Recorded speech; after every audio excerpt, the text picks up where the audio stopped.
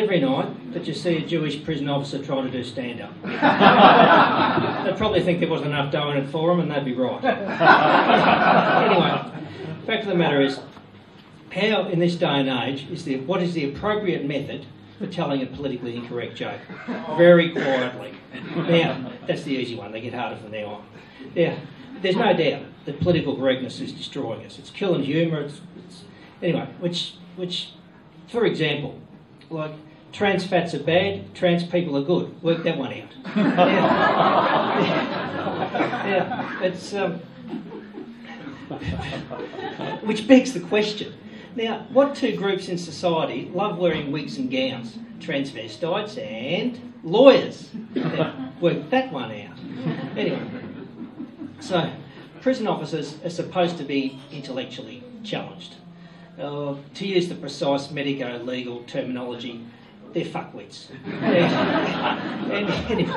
Anyway, it's said by some scurrilous sources that the combined IQ of 20 prison officers would be roughly equivalent to the IQ of your average stick insect.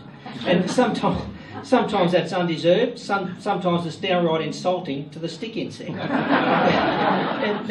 And to be honest, prison officers deserve a medal for the work they do. It'd just be hilarious watching them trying to pin it on. You can see them sidling up to a prisoner on the quiet and saying, "What do I do with this medal?"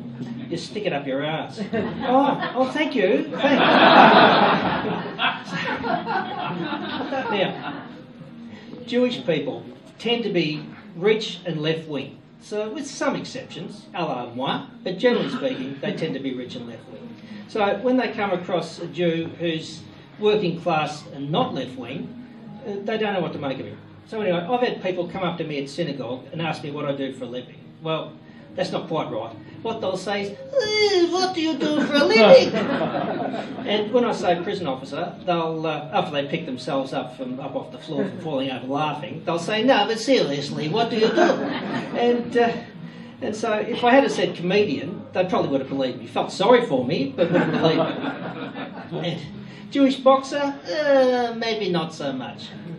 And if I'd said Olympic pole vaulter, they'd still be waiting for the punchline. But my forebears were rag and bone merchants in London. Now, carrying on that proud family tradition, I still shop at the Salvos, but the Prahran market's become a bit too trendy for me lately, so I don't go there so much. So I'm virtually a rag and bone man without the bones. And great-great-grandfather Izzy would have been so proud. Now, I live in West St Kilda. I live in East St Kilda. I grew up in West St Kilda. Live in East St Kilda, grew up in West St Kilda. So I haven't changed city or moved from one suburb to another one. I've moved from one side of the suburb to the other side.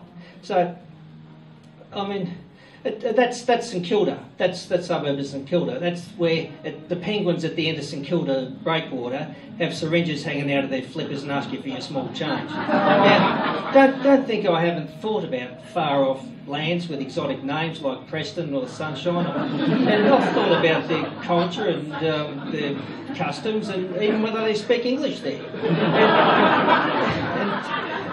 And the fact is, though, that I went to a school reunion recently, at my old high school, and they had an award for the person that had travelled the farthest distance to be there. And there was a guy that was an accountant in Hong Kong, a couple of other people had come from overseas, and there was a couple of people from interstate. And I had travelled exactly 180 metres. So, next thing after that, they had the stick's not going to come out with a hook on the end and drag it up the steps. But next thing after that, they had an award for the most successful student. And I knew I wasn't going to be looking good for that one. But anyway, so I thought to myself, well, unless they got an award for the shortest distance someone had to travel to get there, and unless everyone else is in jail, chances are I wasn't going to be looking too good for the most successful former student. So I thought I'd better just piss off, which I did. And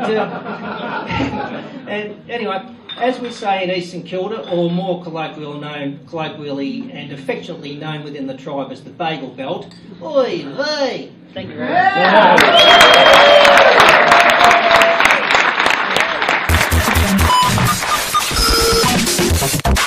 Melbourne.